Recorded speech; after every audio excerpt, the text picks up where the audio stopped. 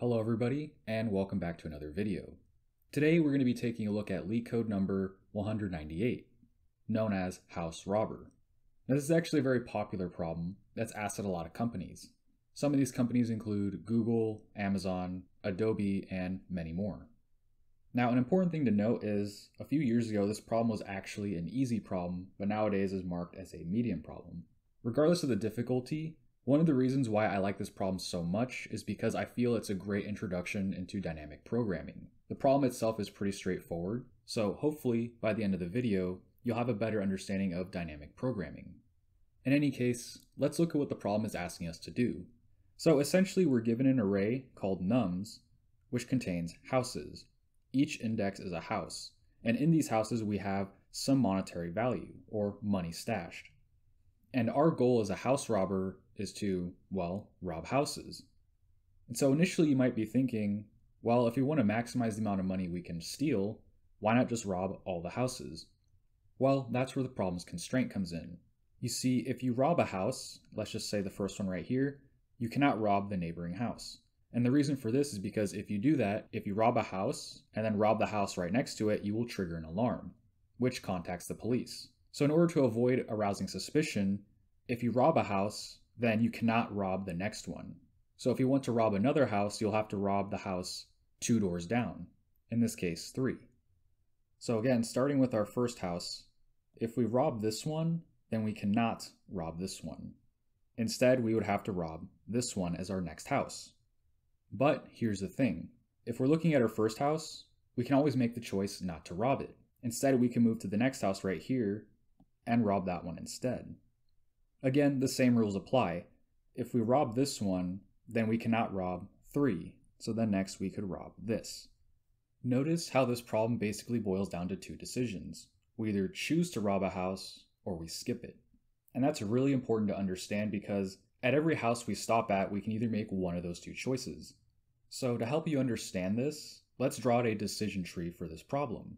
So if we start at the first index and make the choice to rob it, that sets us down a path. So we rob this house for 1. Now what else can we do? Well, we've robbed this house, so we cannot rob the next one. We'd have to look over here. Robbing this house nets us 3. So we would net 3. But here's the interesting thing. I didn't mention this before, but if we decide to rob this one, we don't have to just rob this one. We can also choose to rob this one. Because remember, at every house that we can rob, we can either choose to rob it or not to rob it. So starting from here, obviously we cannot rob this one because we would set off the alarm. So that leaves us these 2. So we can either choose to rob this one or we can actually choose to rob this one. And so that splits our decision tree because from 1 we can either go to 3 or we can rob the house at index 3 to net us another 1. So then we can break off and net 1. But now bringing it back to the beginning, remember, we start here, but we don't have to rob this. We can start by robbing this house. So then that leads to another path on our decision tree. So we can go rob this house for 2. Now from here, if we decide to rob this house for 2, we can never rob this one because they're right next to each other. So the only choice is from here, we can either choose to rob this house or not. In this case, let's say we do rob it, which in that case will add to our decision tree. So then from 2, we can net 1. So just looking at our problem and adding everything up, if we go right here, we can get a max of 4. If we come right here, we can get a max of 2. And then if we add all this up, we can get a max of 3. And so looking at all these different decisions that we can make, essentially all the different houses that we can rob, then it's pretty clear to see which is the most optimal. If we want to make the most money, then we need to rob the first house at index 0 and the house at index 2, 1 plus 3 equals 4, which as you can see is the max amount that we can get and coincides with the output of the first example. Now right now this is a pretty simplistic example, but imagine if our nums array had more houses. So let's add a few more on the end here. So by adding 3 more houses, this whole decision tree will look a lot more complex. In fact, one of the issues with this approach is that we'll be doing a lot of repeat work. Because if it wasn't clear, this whole decision tree is what a recursive solution would look like. Now, the thing with recursion is that we are exploring every combination of house that we can rob within our nums array, but invariably we will introduce a lot of repeat work. We will recalculate a lot of subproblems. And subproblems are really what I want to focus on here. Because remember, at every house in our array, we have two decisions. We can either rob or not rob. Those are our two choices. And so with our recursive brute force solution, we're exploring the paths that can lead to the maximum amount of loot that we can take from these houses. And so by calculating all the possibilities of houses that we can rob and not rob, we'll eventually find the solution. The thing is, we can make our solution a lot more efficient if we didn't do any repeat work, or at least cut back on it as much as possible. So how can we do that? Well, that's where dynamic programming comes in. You see, dynamic programming is a way for us to calculate the optimal solution to a problem by the sum of its subproblems. So in our case, if we want to calculate the max amount of loot that we can steal from these houses, then at each step we can either rob a house or skip it. And the thing here is we can use past subproblems to help us with our decision at the current house. And that's the beauty of dynamic programming. We don't have to go down a bunch of paths and repeat a bunch of work because we can just look at our past solutions or the past subproblems that we solved to calculate our current solution. Let me erase everything I have so far, and then we can see how a dynamic programming solution would work with our example. Alright, so how would this look if we use dynamic programming? Well, again, remember, if we start at our first house right here, we can either choose to rob it or not rob it. So in our case, let's just say we do rob it, which would mean up until this point, so at this house, the maximum amount that we can possibly rob is 1, because this is the only house we robbed so far. But remember, we always have the option of not robbing this house. So let's say instead we chose to skip this house and look to this one. So the second house will give us a value of 2. So if we rob that one, then we will have 2. But if we choose to rob this house, we cannot rob this one. Remember, we cannot rob adjacent houses. So to help you understand, let me draw these lines right here. And so what I'm trying to represent with these lines right here is up until this point, the max amount that we can get is 1 because we're only robbing one house. Up until this point, we have 2 houses. So we can either choose to rob this one and skip that one, or we can skip this one and rob this one instead. So up until this point, the maximum amount that we can rob from these 2 houses is obviously 2. So now if we look at the third house here, which has a value of 3, remember we have 2 choices. Either we can rob it or not rob it. But remember, since we're using dynamic programming, we have to calculate the max amount of loot that we can get up until this point, which will give us 3. Now, if we do rob this house, that implicitly means that we didn't rob this one, because again, we cannot rob houses that are adjacent to each other. So if we rob this one, then that implies that we've already robbed this one. So then that would mean it would be 3 plus 1, which equals 4. Because if we rob this one, we cannot also get the 2 from here. We would have to get the 1 from over here because these houses are not next to each other. Or we can say we're going to skip this house and just go with the maximum value up until that point. So the maximum value between these two is 2. So when looking at this house, we have 2 choices. We can either accept 2 or we can do 3 plus 1. Now obviously looking at this, 4 is greater than 2. And so the max amount that we can possibly rob up until this point is 4. Alright, and finally we come to our final house, which has a value of 1. So again, we can either choose to rob it or skip it. In the event that we choose to rob it, that means that we cannot get the value from this index because the houses are right next to each other. So that means should we choose to rob this house, then that means we can choose the maximum amount of loot that we robbed from these 2 houses.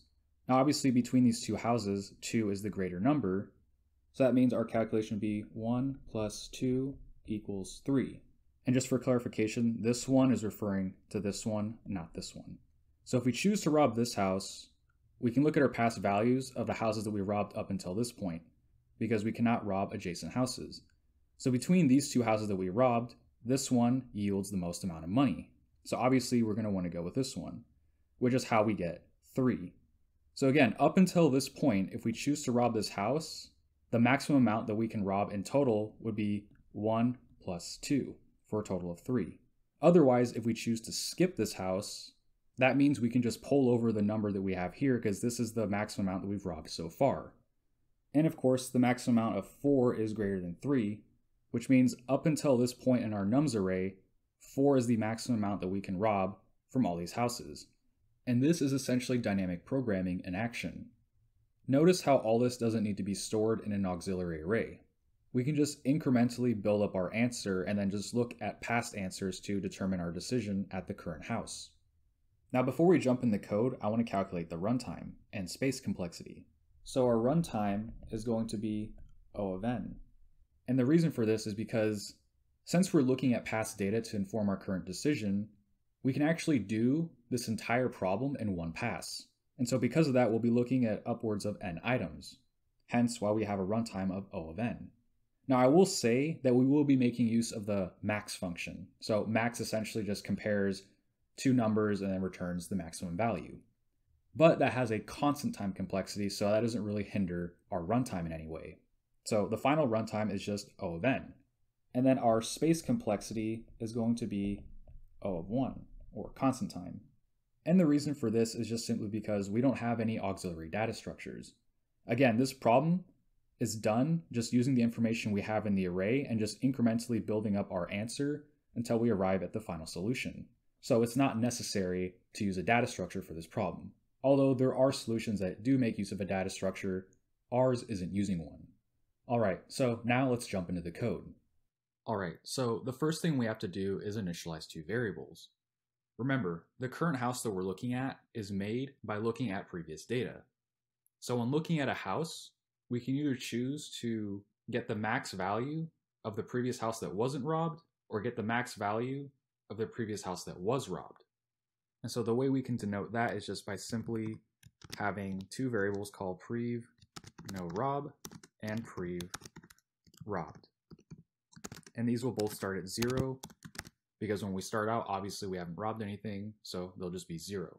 So to recap, this variable means the max amount of the previous house that wasn't robbed. And this one means the max amount of the previous house that was robbed. Now that we have our two variables, we can use those variables to incrementally build up to our final solution. So all we have to do now is just iterate through our nums array. So we can start with for cur house value in nums. And so one of the first considerations we want to make is to get the max of either prev no rob or prev robbed, because we always want to keep track of the max amount that we have robbed up to that point. And so we can get that information by checking the max value between prev no rob and prev robbed. So for now, we can just store this in a temp variable and calculate the max between the two variables. Prev no rob and prev robbed. So temp will always hold the max value up until that point, up until our current house that we're looking at. So once we have that information, we can update our variables so we can continue the process as we move through our array. So first, let's update prev robbed, which is simply updated to the sum of prev no rob plus the current house value. This is because we can only rob the current house if the previous one was not robbed. So this is how we update this variable. And then finally, we have to update prev no rob.